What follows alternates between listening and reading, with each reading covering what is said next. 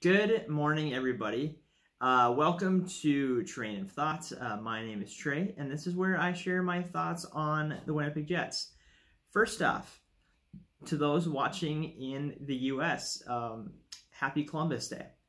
To those watching in Canada, happy Thanksgiving. Hope everyone has a great day, whether you're just enjoying a day off or whether you're celebrating Thanksgiving with family or friends. Hope it's a great day.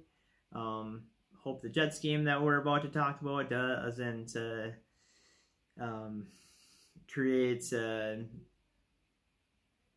bitterness or whatever since they got slaughtered last night. Just kidding.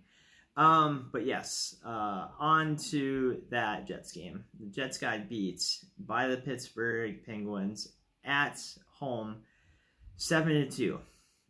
It was not pretty, to say the least, and that's kind of why I waited till this morning to do this, because I didn't really know what to say last night. So if you look at the stats, they're not pretty. I was looking at the plus minuses. As I always say, those can be iffy, but there's a lot of negative 3s, 4s, and 5s on the Jets end, especially from some of their big names. So a little bit of a bummer, but it was just one game, and I know that Coach Maurice after the game said, you know what, it really just wasn't our night tonight. There were some funky bounces that didn't go the Jets' way. There were some funky bounces that didn't go Pittsburgh's way, but there was a lot of weird bounces. I know that, players and coaches were talking about it. The TV broadcast was talking about it a little bit. I listened to a little bit of the radio in between periods, and they were calling it, the radio was calling it pinball hockey, just with some of the weird bounces. The Jets scored the first goal of the game, which was a positive, something that they hadn't done in the first 6 games, but it was also kind of like, well, they've won 4 out of their first 6 games not scoring first, so now let's see how they do scoring first. And the lead didn't last too long, and Pittsburgh kind of took over after that. And that first goal that the Jets scored was one of those pinballs.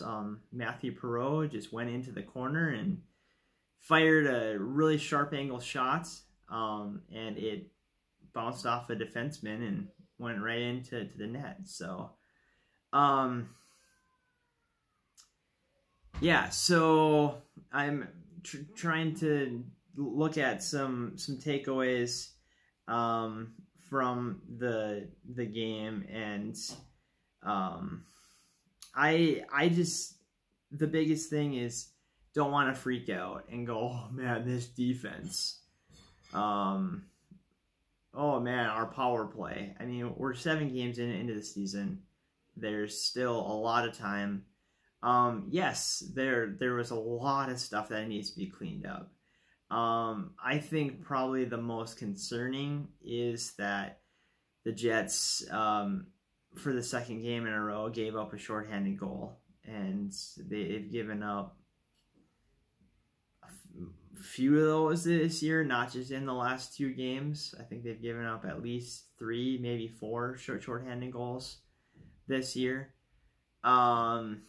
So that's something that will be worked on.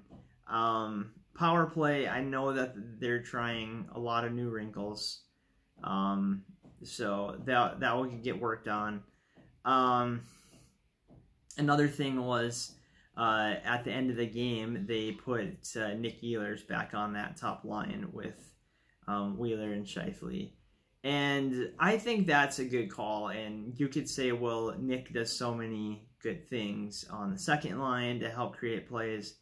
Well, my thought is, I don't want to take away from the rest of the team and have a really spectacular top line and not have anything elsewhere, but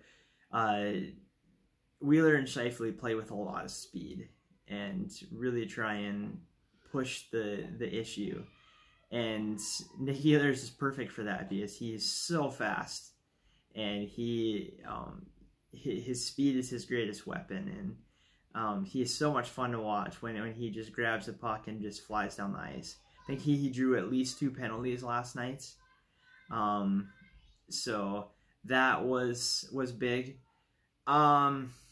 So that's a lot of what I would have to say regarding the game. The Jets are back in action tomorrow night against Arizona. So that will be interesting. Totally different style of play from the other teams that they've played this year. So hopefully the Jets can come out and pull out a W. They're on a nice long homestand right now, so hopefully some nice home cooking will help them out. And yeah, so I want to know what your thoughts are. You know, not only about what your holiday plans or day off plans were for today, but also what you think about the game, the team, etc. So if you want to do that, great. If you like this video, hit like. If you really like it, hit that subscribe button. Appreciate the support. Thanks for watching, and have a great day. I'll talk to you later.